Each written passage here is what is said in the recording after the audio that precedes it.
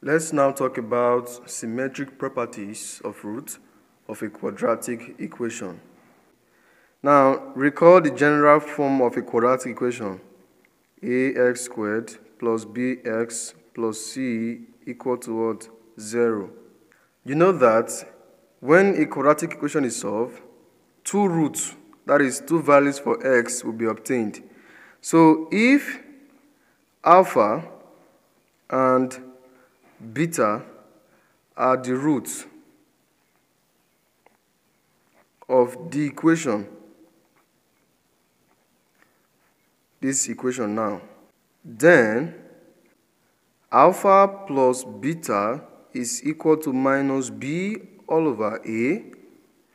Also, alpha times beta is equal to c all over a. This is b, this is a, this is c. Alpha plus beta is equal to minus b over a, and alpha beta is c over a. There is actually a proof for this, but we are not going to talk about that in this video. Let's just apply it to solve problems.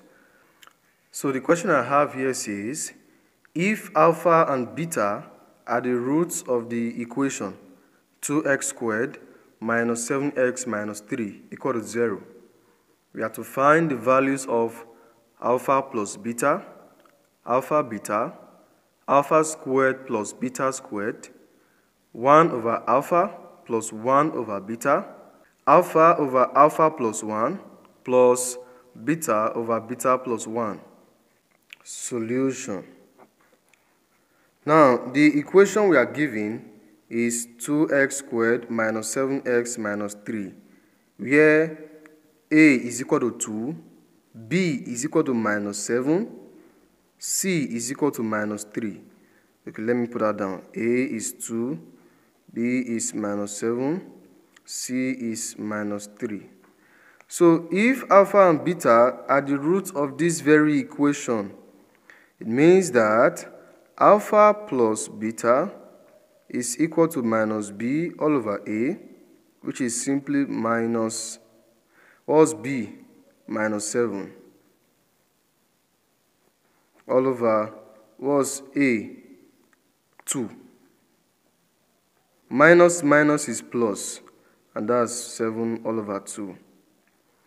So alpha plus beta is 7 over 2. If alpha and beta are the roots of this equation, alpha times beta is simply c all over a. And what is c? Minus 3. And what's a? 2. It's as simple as this. The third one says alpha squared plus what? Beta squared. The individual values of alpha and beta are not known here. So we can't just say a value for alpha and a value for beta. But this is the sum of two squares, alpha squared plus beta squared. And the algebraic identity for the sum of two squares says alpha squared plus beta squared is equal to alpha plus beta all squared minus 2 alpha beta. This identity is actually equal to this. If you expand this now, you have alpha squared plus 2 alpha beta plus beta squared. That 2 alpha beta here, we cancel this 2 alpha beta, leaving us with alpha squared plus beta squared. And that's what we have here. So you must be familiar with some algebraic identities, like the sum of two squares, the sum of two cubes, to be able to evaluate some expressions like this. I hope you get the point. So you can see now that we are having alpha plus beta, alpha beta. Already we have alpha plus beta, which is 7 over 2, alpha beta, which is what? Minus 3 over 2. So what we have to do now is, in place of alpha plus beta, I'm writing this. In place of alpha beta, I'm writing this. It's as simple as this. Alpha plus beta, 7 over 2. 7 over 2 all squared minus 2 times, what's alpha beta? Minus 3 over 2. Minus 3 all over 2. First of all, this 2, we cancel this 2. Okay? Minus minus is a plus. And so we have this. 7 squared is 49. 2 squared is 4. Minus minus is plus. And what's left? 3. So by the LCM approach, this will reduce to 49 plus 12 all over 4. 4 times 3 is 12. 49 plus 12 is 61. And 61 over 4 is alpha squared plus beta squared. So let's evaluate the fourth one, 1 over alpha plus 1 over beta. Take note of this alpha plus beta and alpha beta. Let's simplify this first of all. By LCM approach, the LCM is alpha beta. Alpha beta divided by alpha is beta. Beta times 1 is what? Beta.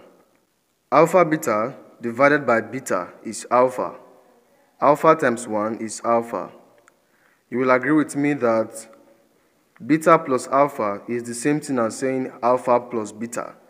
Addition is commutative. So beta plus alpha, alpha plus beta, they are the same. What can you see now? Alpha plus beta has appeared here. The same. Alpha beta also appeared. We just have to plug in 7 over 2 for alpha plus beta and minus 3 over 2 for alpha beta. 7 all over 2 divided by alpha beta, which is what? Minus 3 over 2. Minus 3 all over 2. Let's simplify this. 7 over 2 divided by what? Minus 3 all over 2. That's what this means. This is 7 over 2. The division will turn to multiplication. And then the reciprocal of this expression will be taken. 2 all over 3. 2 here is 1. 2 here is 1. This is minus 1. Alright?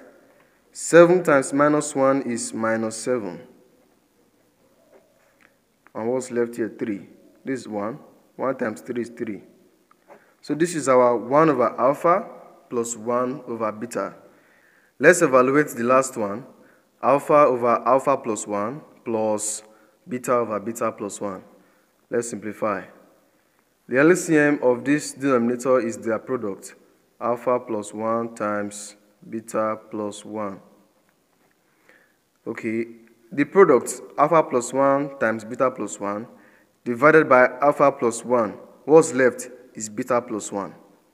Times alpha, it will now be alpha times beta plus 1. Then, the same denominator divided by beta plus 1. What's left? Alpha plus 1. Times beta, it will now be plus beta bracket alpha plus 1. Okay, let's simplify it further. We have alpha times beta is alpha beta plus alpha times 1 is alpha plus beta times alpha is alpha beta plus beta times 1 is beta all over. Let's expand this now. Alpha times beta is what? Alpha beta. Alpha times 1 is alpha. 1 times beta is beta. 1 times 1 is 1. Alright. Alpha beta plus alpha beta is 2 alpha beta. And what's left? Alpha plus beta. Can you see now that alpha beta and alpha plus beta have appeared here? So this entire numerator simplifies to this plus, I'm putting this in brackets for a reason. And so what we have here says alpha beta plus, I want to group alpha plus beta because there is a single value for alpha plus beta, okay? Plus 1. Don't forget that our alpha plus beta is 7 over 2 and alpha beta is what? Minus 3 all over 2. We are going to make use of it here. Let's evaluate this. Alpha beta is minus 3 over 2. So this is equal to 2 times minus 3 all over 2. That's in place of alpha beta now. Plus alpha plus beta is what? 7 over 2. I grouped it because there is a single value for it. Alright? So in place of this now, I'm writing 7 over 2. Then all divided by, what's alpha beta? Minus 3 over 2 plus, what's alpha plus beta? 7 over 2 plus 1. So let's simplify this now. 2 can cancel 2. What we have now says minus 3 plus 7 all over 2 all over minus 3 over 2 plus 7 over 2 plus 1. Let's simplify this numerator. The LCM is 2, so this is 2. We have 2 times minus 3 is minus 6 all over, the LCM here is still 2. Okay, so this is minus 3 plus 7 plus 2. 2 divided by 1 is 2. 2 times 1 is 2. We have minus 6 plus 7 is 1. Minus 3 plus 7 is 7 minus 3, which is 4. 4 plus 2 is 6.